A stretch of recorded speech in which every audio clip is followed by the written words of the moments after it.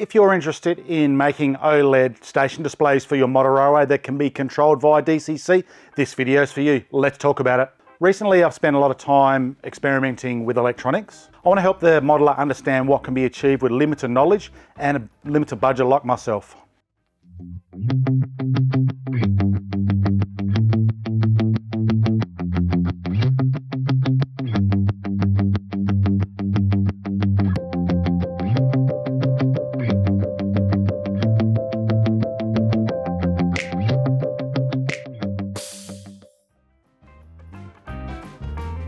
What we'll look at here is the hardware and the connections in its most basic form.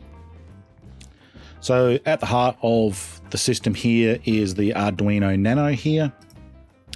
Then the little guy here is the OLED screen. And then we're going to need some sort of power supply. So this is a DC power supply that I use for bench test. Obviously other ways you can do that around the layout if needs be with power supply buses and the like. This very simple one we'll show you to start with is going to be with a push button. So the first connection we're going to look at, we need to power up the Nano. So we need a 5-volt DC going to the VIN pin of the Nano. Then also on the flip side of that, we need the ground supply to supply the negative to the Nano. Then we're going to go from the A4 pin of the Nano, which is the data pin, which is going to what they call the serial clock, which is the SSC. Next pin we're going to look at doing is the A5 pin, which is the serial clock pin, which goes to the SDA pin of the OLED display. So the next one is the ground pin. So the ground pin of the Arduino needs to go to the ground pin of the OLED display. And likewise, we need a 5-volt output which goes to the VCC of the OLED display. So the next thing we're going to look at is the push button here. So what happens there, so it's the D2 pin. So we're looking at a ground that's going to pull this to ground, and the other side goes to the ground pin of the Arduino. So what it's doing, the ground input is connected to the input of the push button on the output side of the connector, e.g. on this occasion the D4 pin. So when the button is depressed, the D4 pin will be pulled to ground, activating it and also then changing the message on the display.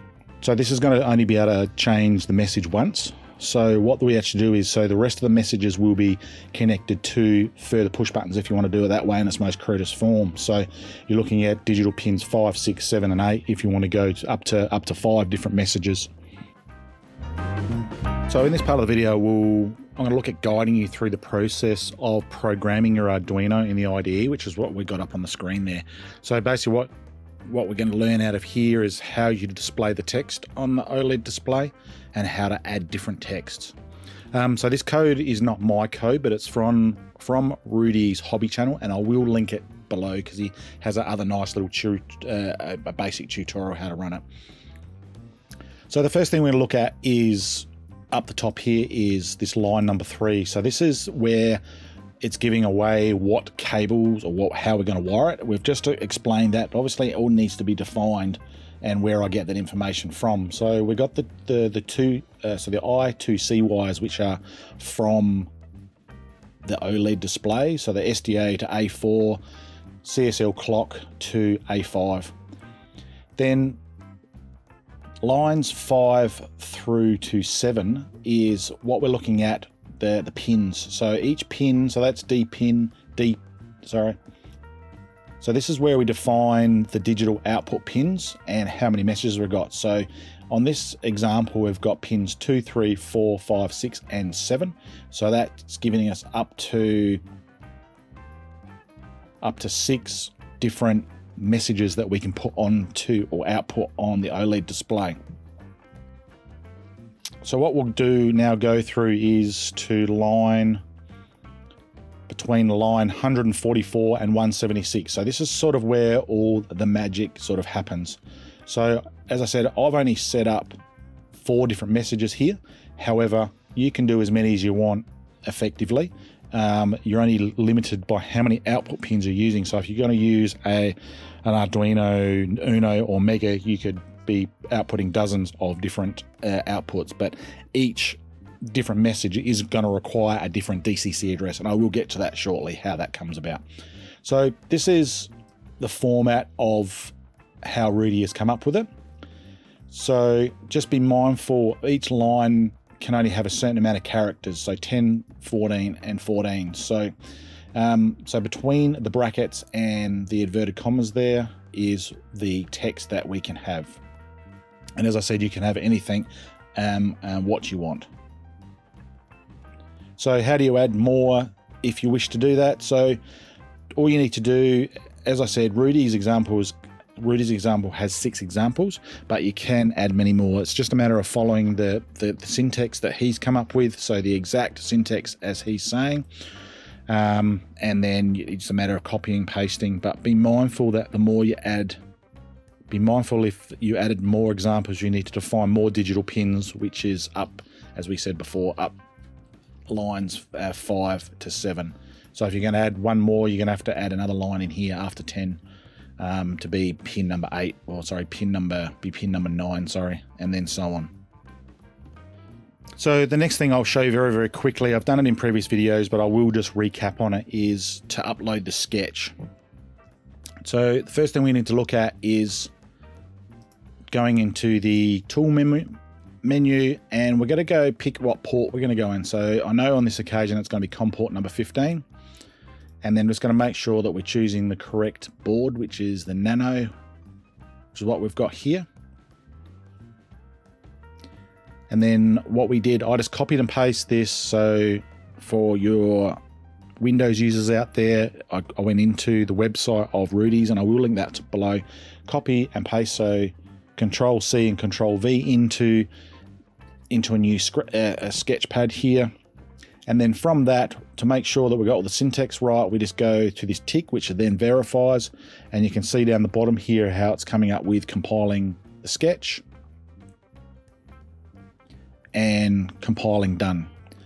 So if you do come up with an error, it will normally be in around line 17. So if you do get an error saying you don't have the library for line 17, I'll just quickly show you how. In my case, we did do that. So it's just a matter of going to the tools menu at the top here, go to manage libraries, and it should come up with a little pop-up screen like that. So that is going away to the Arduino website, the library. So in this case, it's Adafruit underscore SSD 1306, and you can see there on the bottom there, I've already got mine installed, so it's at the top there. So it's just a matter of, you can pick what version you want. I've installed the latest version, so it's a matter of installing, and then it should be good to go. Recompile the sketch and then go into it. So at this point, once we're all good to go, we can now upload the sketch to the Nano. It'll do a whole lot of magic down the bottom here. Just show you a little bit more what's going on, and then done uploading. So that's all we need to do. So let's head over to do some bench testing. So here we got the sign here. So that's up on screen there as message 1. Sorry, I don't have any other push buttons. Unfortunately, you can't actually see what I've done here. So that blue wire, I've just gone to pin number 3, D3. That's gone to D4, D5, D6. What we're going to look at now is how I do the DCC control. So with the DCC control, basically what happens, we do away with anything to do with the push button. So we're going to look at controlling that in a different way. So what we're going to need now is we're going to need a relay, and obviously we're using DCC commands, so we're going to need some sort of command station. In my case, the Roco Z29. So the first thing we're going to look at is a normally open, which will go to our digital input pin, D4 on our case. Then we need to, because we're pulling it to ground, we need some sort of ground pin going to the common of the relay. Then we need to power up and to be able to energize the relay contacts. So we're going to go for the 5 volt off the Marduk which in turn will go to the VCC of the relay. Then on flip side of that, we need a ground pin, and so does the relay. So we're going the ground pin off the MARDIC to the ground pin of the relay. And then we need to be able to control the relay on this occasion with a DCC address. So on this occasion, we're going to be controlling it on, say, binding post number 1 and whatever DCC switch command you're going to give that. So that the output of the DCC stationary decoder will go to the in pin or the IN1 pin on this occasion. So in the case of 4 messages, as we explained above, you'll need to subsequently index these. So you'll go pins 1, say, through to 4 if you've got 4 messages, and also that it'll then sequence the number of DCC addresses. The next ones we need to look at, we need some sort of DCC. So the A and B rail will go to the DCC input of the MARDIC so we can get the DCC commands across. So before we go over to the bench to test the circuit out, we'll have a quick word from our sponsor, PCBWay.com. So over to you guys and girls. This video is proudly sponsored by PCBWay.com. If you're a tinkerer, inventor, or an advanced electrical engineer, PCBWay have you covered. Or you are seriously missing out. Passionate about PCBs, but PCBWay do not stop there. They also offer 3D print, injection molding or CNC machining, assembly or basic PCB manufacturing. They can do it all for a very competitive price. Check out their awesome services in the link below, and also a special offer to anyone who supports my channel. So that's the rig in all its glory there. So top left is obviously the Arduino, the middle is the OLED display. Now the right hand side there, that's the MARDIC. So you can either use the MARDIC, which is an Akamora product, or a DCC stationary decoder. I'll link below to the one I've built previously to this. Sort of bottom right there, that's the bank of the relays as described. So I've got 4 messages displaying here, so I need 4 different relays. So what we're going to look at doing there, we've got address number 14, which should toggle it to message number 1. And then we're going to toggle it to address number 15, which in turn will toggle it to message number 2. And address number 16, message number 3. So all these messages are referring to the order in what I've given them on the Arduino sketch. And the last one is a bit of a fun one. Obviously, I have address number 17, which is what I've put subscribe, and hit that little bell, and thank you. So in this next segment, we're quickly going to go through the code within TrainController. So I'm assuming you'd be able to achieve similar results within iTrain and also JMRI.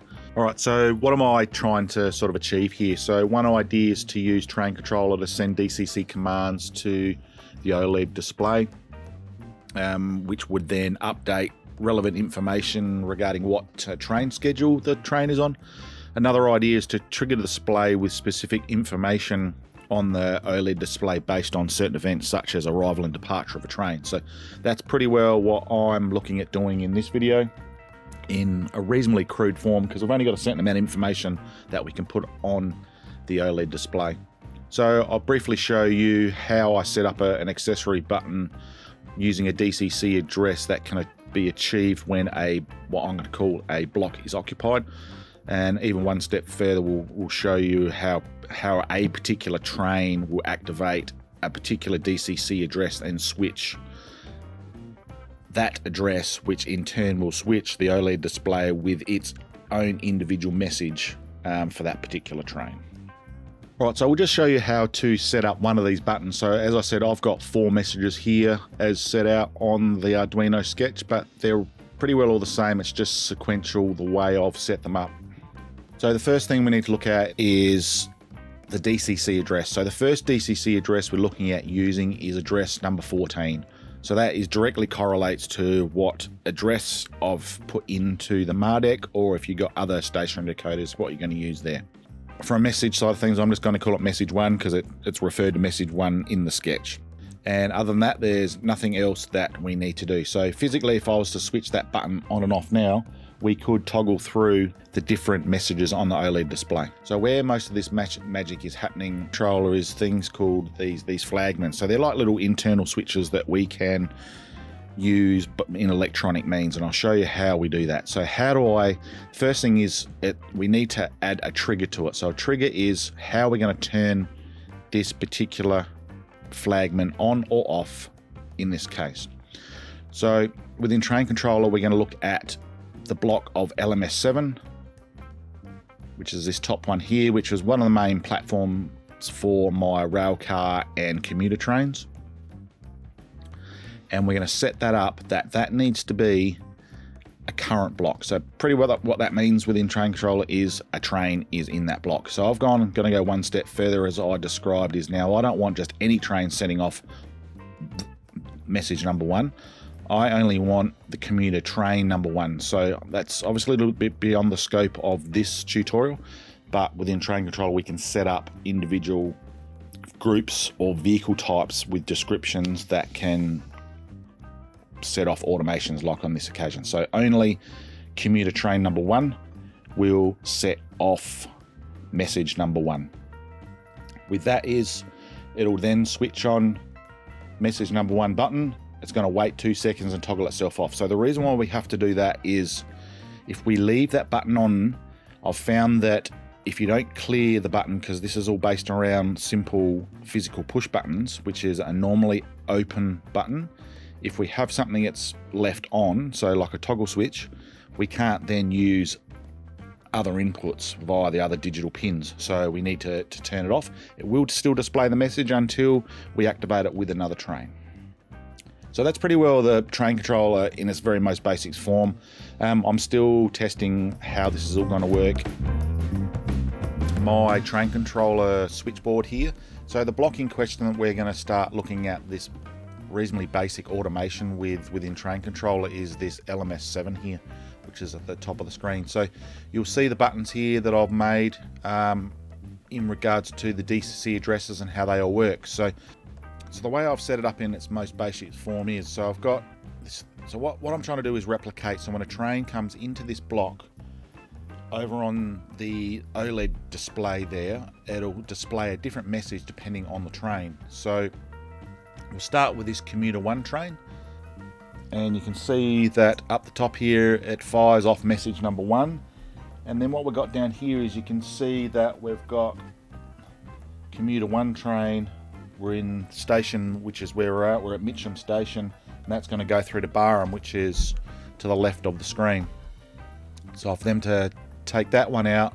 So the next one we're going to look at is bringing in my rail car number 2 here.